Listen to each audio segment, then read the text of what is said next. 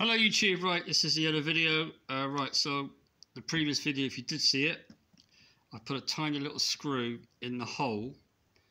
There's a little flap on there that grabs hold of the glue stick. There's a bit here, look. So it grabs hold of the glue stick. When you pull the trigger, pushes it in. And when you let go of the trigger, it just releases it a bit and lets the stick go back. Or not the stick go back, sorry, the actual feed there. So I put the screw in. And now this is what happens. Now, bearing in mind this is actually melted on the end, so this stick's actually in the machine now. So here we go. So pull the trigger, feeds in lovely, and you let go, and it goes back. Pull the trigger. Don't want to press too hard because you'll break it.